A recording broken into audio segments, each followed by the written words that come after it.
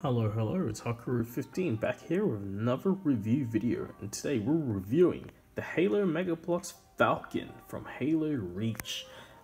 This has been a very exciting time for me as I've managed to find a pretty good bargain. I think the local seller on eBay was selling it around $32 or $35, and I just paid pretty much a little bit for shipping. So overall, it was around 40 something dollars. But yeah, no, I'm so lucky to get this at a really good price and not expensive either. So it was really good because I've been meaning to get my hands on a Falcon for a long time. Just never really expected to run into one at a really good deal. So yeah, here is the Falcon. Now I will have to say this is a pre-owned set, so not a sealed set, but a pre-owned set. So there are some stickers that are a little bit peeled off. There are bits and pieces that may not look right, but I did what I can to fix the model up because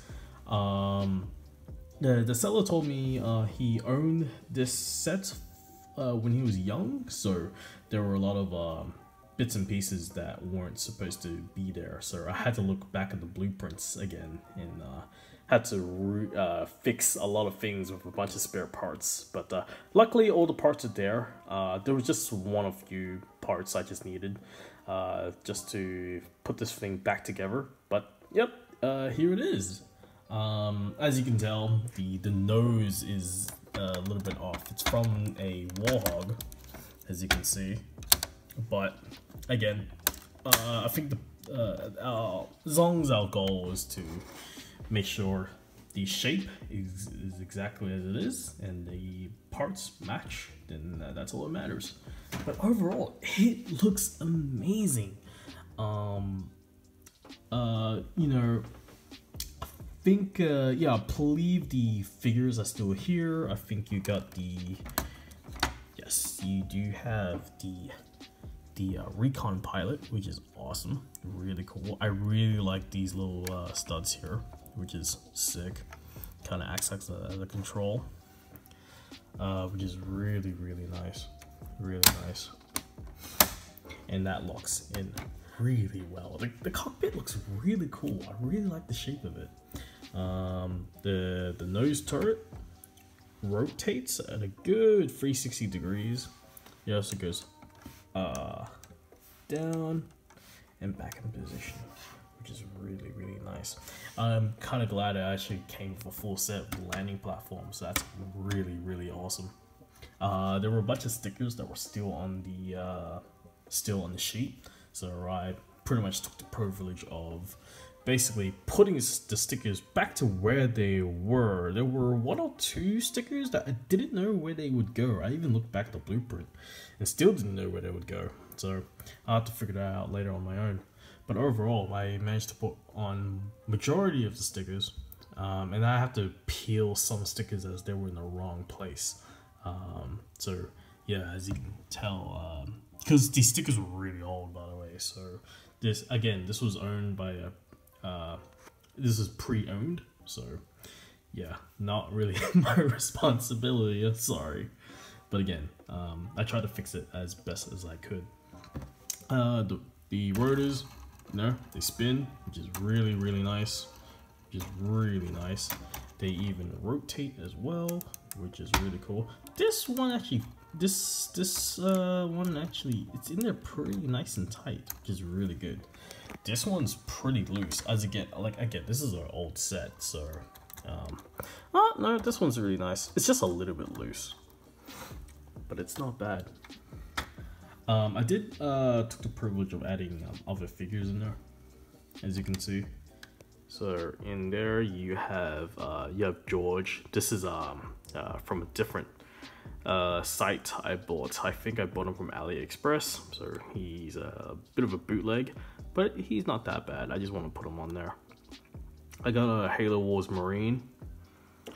We got Cat here, which is sick, which is really awesome. We got Cat in there. And I got a Halo Reach Marine in there too. So, which is really, really nice. Now, I will have to say though, I'm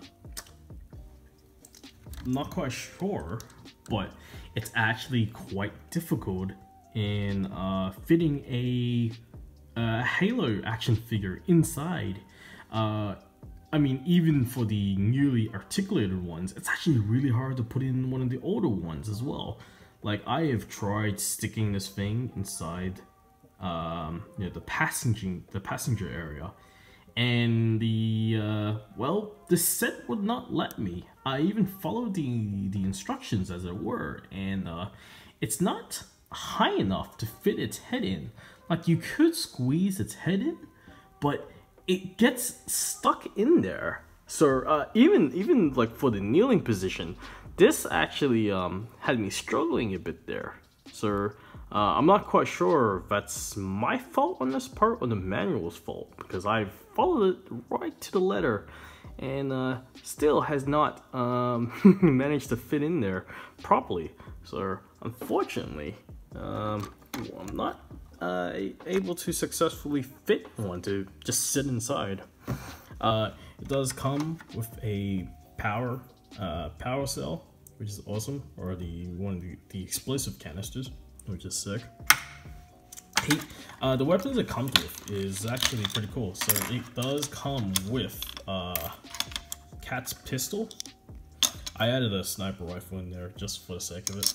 And it does come with a Halo Reach assault rifle, which I decided to give it to the Halo Marine, which is really nice. Very, very nice. I believe the pistol either belongs to the recon pilot or Cat, because she uses the pistol quite a lot.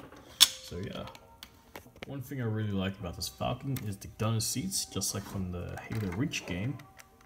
The gunner seats is really, really cool. I really like this. Only problem is it does not stick really well. It's quite loose. As you stick in there, it does hold place. But if you whittle around with it, it does pop off really, really easily. Like, really easily. However, it does have some really good freedom of movement, so it's really nice. But I will say, if if you fit around of it, yeah, this does pop off really, really easily. But fitting these guys on the gunner seats is really easy, which is really good. So no trouble at all. No trouble at all. It's just fitting them inside the passenger seat area is really hard. Like, really, really hard. As we look underneath, we do have the landing gear, which is really nice. Landing gear is here, and we do have the landing gears on the back too, which is really good. Really, really good. Whew, it's actually quite hard holding this thing while recording. But honestly, this Falcon has amazing attention to detail. It's got the thrusters in the back too, which is really, really cool, which is really sick. It's just like from the game. It's also got the you know, the flaps, the fins in the back area too, which is really cool. I added a red spotlight in the back, yeah, just for a little bit of detail. And the stickers is really quite nice too. It adds that little bit of flair, which is cool. This does flip open on the sides here. I believe it's just for shaping the what's it called? Shaping that one flat area that's shown in the game. I know this because I've done a little bit of 3D modeling. I've tried to 3D model a Falcon before on 3ds Max, so to me that was a little bit of a challenge. But overall, there's that. But yeah, honestly, what can I say? This thing is really awesome.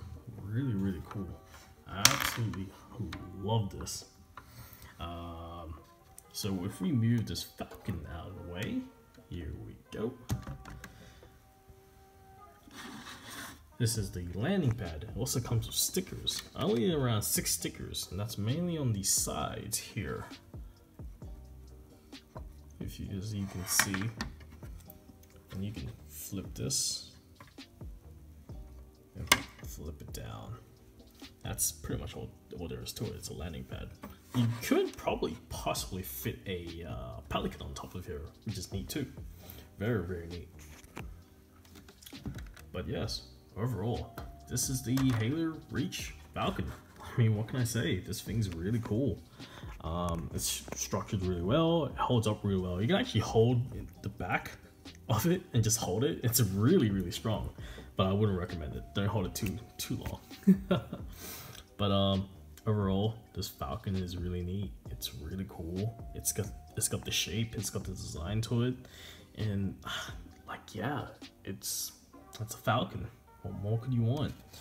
Pretty sad there weren't any other parts for these studs here, because pretty sure in Halo Reach they have like a bit of a pattern in the front here. Maybe I would have suggested, maybe a long time ago, they would have had like a flat square and have a sticker for it, or a printed flat square for it. But overall, this doesn't really bother me that much. It's really, really cool. It's really neat. And overall, it's a Falcon, man. It's really cool. It can hold people. It can hold like a maximum of 1, 2, 3, 4, 5. Yeah, five people. I mean, if you could count for 7, if you're able to fit like 2 more little minifigs inside the passenger seat, that would be great too. If anyone can figure out how to fit those guys in, let me know, because I've tried to fit them in. I really was not able to. But overall, yeah, this is the Halo Falcon. I hope you guys liked this review. I'm sorry the camera was a bit shaky. I was trying out a new tripod. Unfortunately, I was not able to get it to fit well on the table, and the height was a little bit too high, even at its lowest setting. So unfortunately, that was a screw up from me, unfortunately. But again, thank you guys for watching this review, and I'm also going to be doing something very new. It's going to be called the Incomplete Review. Basically, the Incomplete Review is me reviewing incomplete sets, because I have bought quite a lot of sets that are either missing parts. They're not missing too many parts, they're just missing some parts. So that's pretty much it. And I've recently bought a Halo 4 Pelican and a Rhino, and they actually don't look that bad. They're in pretty good shape. They are just missing some few potential parts, which I've tried to fix up. So I will be doing a review on those, and hopefully you guys might be into them. So I hope everyone is safe. I hope everyone is doing all right over there, especially with the protests going on. And, you know, all I just ask is, you know, just be safe out there. And yeah, other than that, please have a good one, guys, and peace.